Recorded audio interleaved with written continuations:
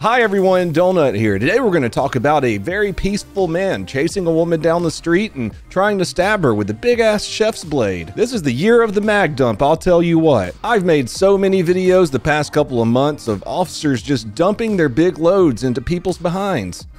And the video that we're about to break down is no different, lots of dumps. But first, a word from our sponsor, Dr. Squatch. Oh, hi, didn't see you there. Let me ask you a question. Is there someone in your family who smells like the inside of a dead skunk's asshole? And even worse, it's super hard to shop for them during the holiday season? I've got a solution for you. Dr. Squatch's high-performance natural products that smell amazing will have your stinky family and you smelling great and looking your best. My favorite is the Pine Tar. Trust me, shower with this one and your partner will squatch you so hard. New customers get 25% off orders of $40 or more when they use the code DSQOperator25. They got little bundles and big bundles, so it's the perfect gift for family members you like or dislike.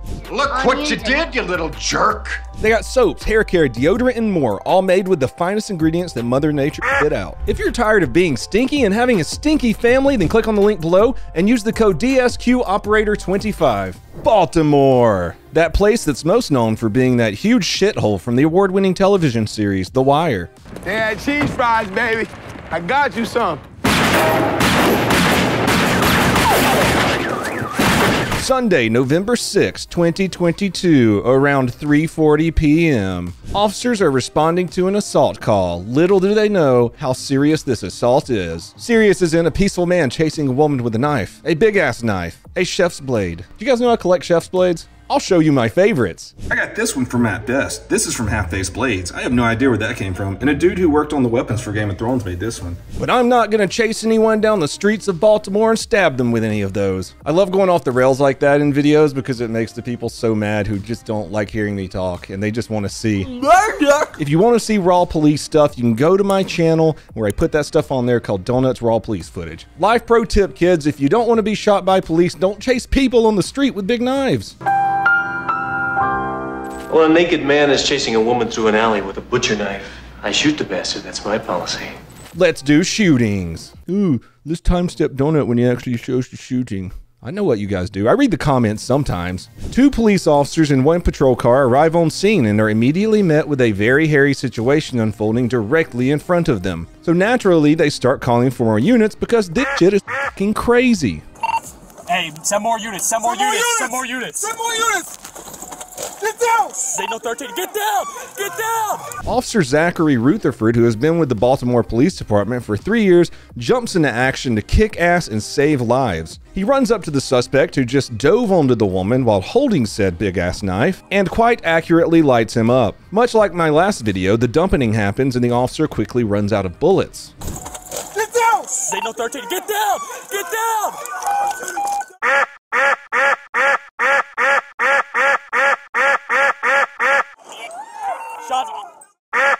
Shots fired! Shots fired! Get down! They know 13. Get down! Get down!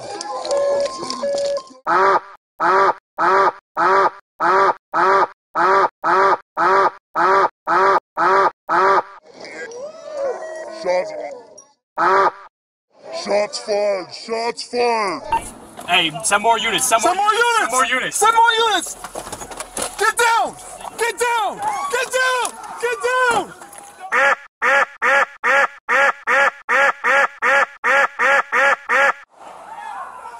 Shots fired! Shots fired!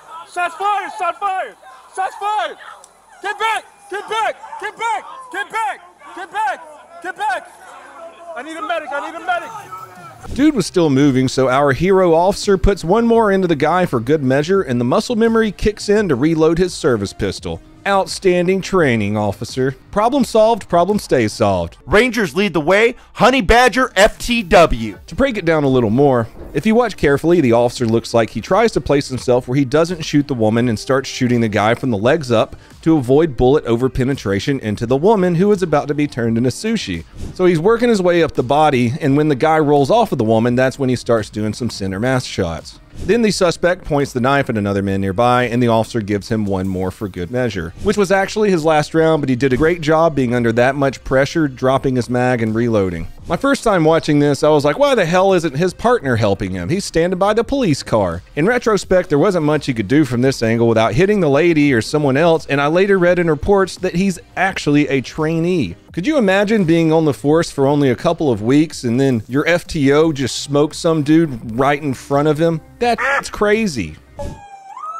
Don't move! Don't move! Ma'am, are you okay? Don't move! Sir, don't move! Dude, I really don't think he's moving anytime soon. Then again, remember my last video with the random corgi? Or some other dog? You guys said in the comments it was some other dog. It was definitely a random little ass dog just hanging out near the police shooting. Go home to your family. Oh, point behind that is in the last video, that dude got lit up by an entire mag dump and he survived.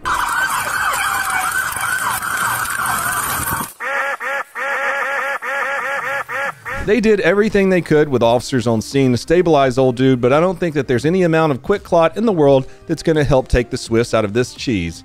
You may be asking why I kept in the beginning of the video call him a peaceful man. Well, let me tell you. Sit around, grandpa, kids, we got a story. Peaceful men don't sushi people.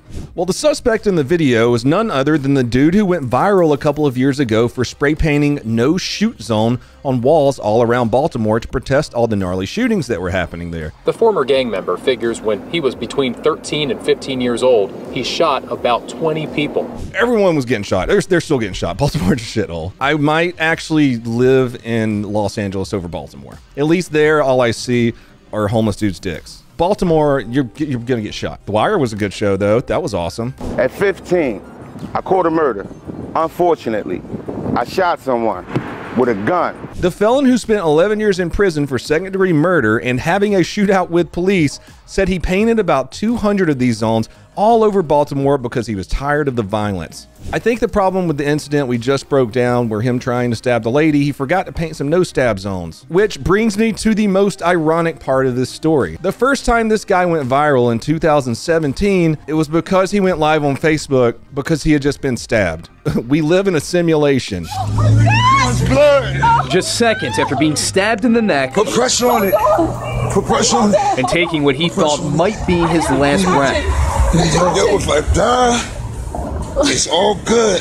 No, it's not Keep good. pushing them zones. Well, I hope you enjoyed this video because that's all I have for you today. You guys are amazing. I want to say thank you to all my patrons. I know there hasn't been much dad on there lately, but you're probably used to it. Donut After Dark is only $1. I'm about to start that hardcore soon. I know I only did a couple videos this month, but December's going to be different. If you want to help support the channel, Patreon, Bunker Branding, they're having a big sale right now still on the merch of me, AK Guy, Fat Electrician, all our friends. But buy my stuff, obviously. I hope you guys had a safe Thanksgiving. You're all wonderful, and I want you all to please have a fantastic day. Backer.